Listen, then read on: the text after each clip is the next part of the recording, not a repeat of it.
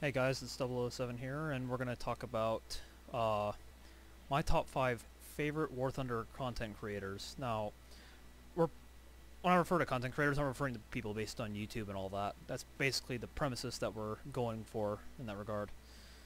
And ultimately, these are the people I think that have contributed the most in regards to the community. And honestly, over a period of time, obviously that is a factor to be kept in mind with some people, but ultimately what they individually bring to the community is what I think is important.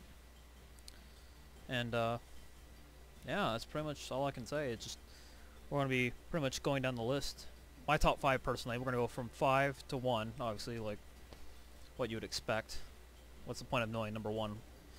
But yeah, we'll go ahead and kick off with it. So, number 1,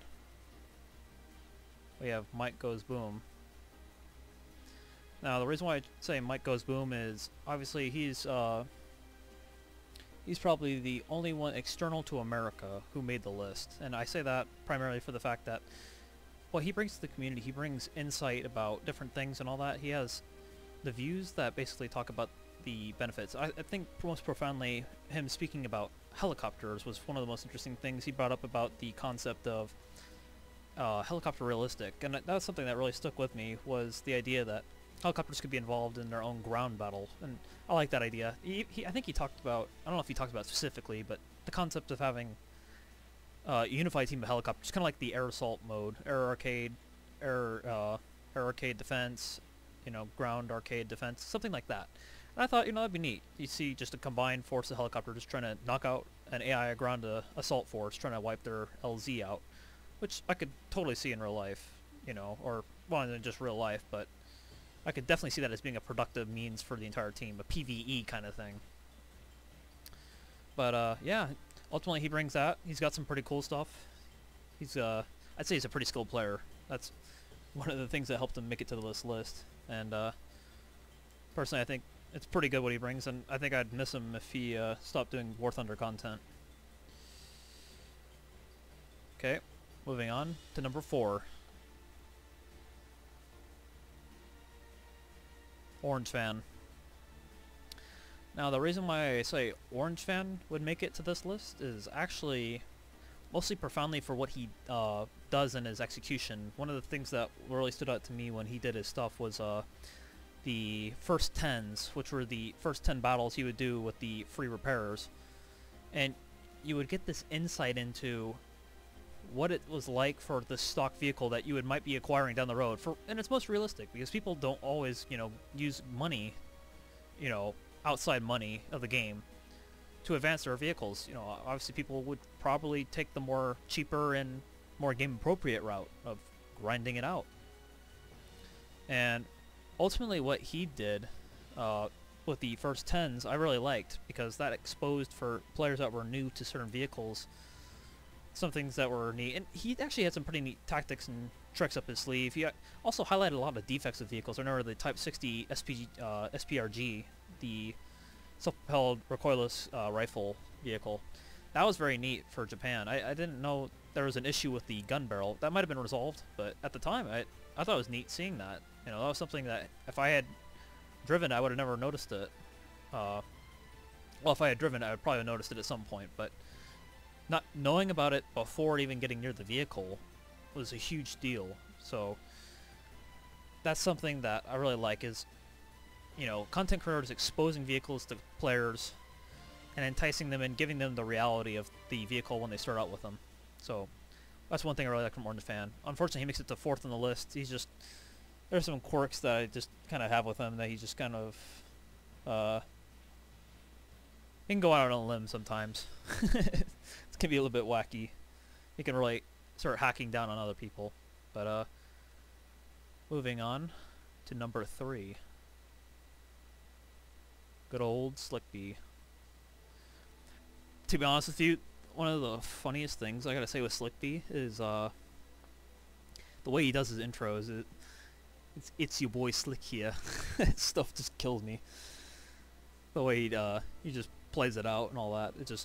It stands out funny to me. And The reason why he makes it to the list is actually, he would probably argue otherwise, but I think he's probably the most skilled YouTuber who plays War Thunder.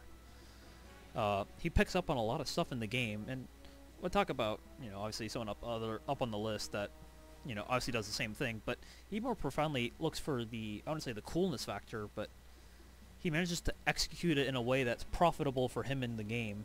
Not in a money sense, but for entertainment, and that's very important. You know, he looks for the game, and man, he could be so funny. I think he manages to sneak in humor into all of his vehicles, which is really good. So, I think kudos to Slickbee. I think he really does bring a lot to the community. That overall, these people, you know, community, like talking back, you know, number 5 with Mike Goes Boom. That's, you know, he intrigues players. He brings new concepts that people would like and all that. And then you have Orange Fan, who brings the reality of some vehicles and all that. You get exposed to what it's like, and even see some good lineups. That's something you don't really see with most YouTubers. They just go in with one vehicle and just, you know, try and show it off. But yeah, Slickbee, I gotta say, his performance is exceptional in a lot of cases. He really highlights the pros and cons of a vehicle, and he eliminated. And I liked his thought about. I think he did something similar to what I was talking about with parts and FPE when that whole debate was going on, fresh in the YouTube coffers. But moving on, number 3. Now we're going to number 2. Fly Daily. That's probably the biggest shocker. Oh shoot, I screwed that up. Probably the biggest shocker on this list is Fly Daily being at number 2. And I kind of initially saying this probably 1 or 2 years ago, I would have said the same thing. You know, how could he not be on the top? But I'll explain that later with number 1.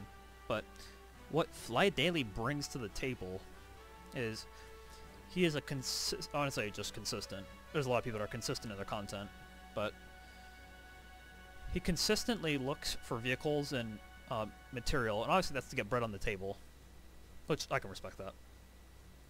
But ultimately what he highlights in stuff is he looks for something that's fun, or he likes to highlight something that's really atrocious in War Thunder. And he'll either try and do something massively hilarious with the horrible, or he'll just meme around with the stuff that's just almost flat out overpowered, you know. That's the kind of stuff he gets into, and I really like that. It's consistently he looks for really good content, and ultimately we'll see he probably has the highest subscriber base on YouTube. I could be wrong with that. I think there are some other people that might have had that, but Bowtime Gaming was pretty big. But content-wise, he's very consistent in bringing stuff, and he can highlight some of the issues in War Thunder, and I think that's pretty good. But ultimately, I don't think he makes it to the top of the list for the pure reason that number 1 made it to the list. So, number 1 for YouTube, I have it set to the European Canadian. And the reason why I say the European Canadian deserves the number 1 spot on this is purely to what he does and what he brings to the table. It's I tell you what, I don't know what his work ethic is, but it's got to be endless, because like you'll look at his videos throughout a day, he's putting them up almost by the hour. You know, he's just piling content up and down the road. And that's not the only thing he does, but content, because he'll do, I mean, it's not like the content we specify is primarily he highlights dev blogs and changes to the game, and I think those are very important. You know, not a lot of people have the time to go out to the forums or go out to all the other stuff and dig.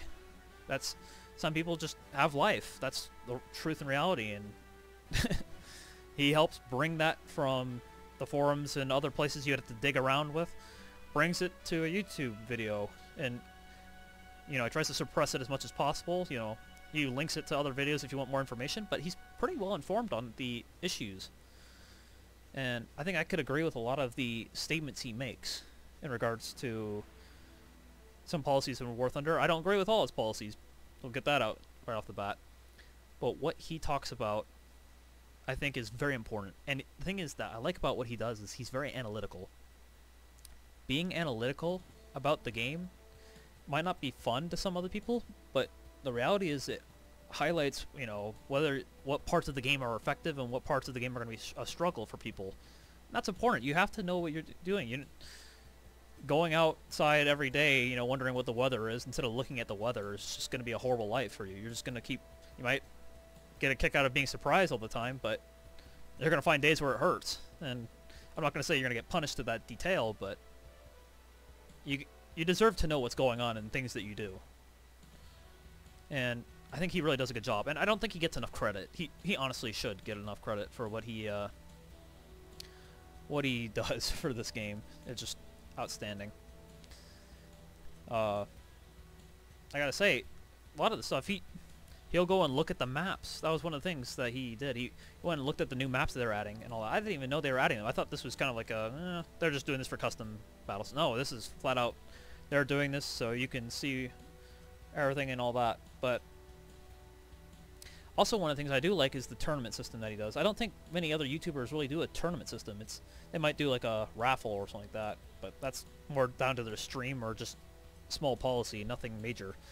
But he's very active in getting involved in his community and doing a lot of stuff. I know Fly Daily would do the whole get in a custom battle, let's go fly 1,000 B-17s at 7262s and see what happens. That stuff's fun, but there's a lot of other stuff. And obviously, I'm not saying any of these YouTubers should be hated more than the other, and they shouldn't be hated. They shouldn't be hating them because they're in the top 5. You should be loving them. But the effort that they go through and all that, like I said, what European Canadian does, I can't imagine what his work ethic is. Because if he's not making videos or doing tournaments, he's talking with his community, and that's awesome. I really enjoy that stuff. So, yeah, that's my top 5 right there. Obviously, going down. Actually, no, I don't know if we'll do that because that might give it away. Maybe. We might look at something. I'll figure out what to do. But at the end of the video, probably the next, I don't know how many seconds, but under 30 seconds, I'll be linking as many of their channels as I can, and one or a video or two maybe to go with it. But ultimately, guys, I gotta say that's pretty much it. Top 5. You can agree or disagree, but that's all I gotta say. Excellent YouTubers, excellent content creators. I think you should all support their channels, and that's all I gotta really say.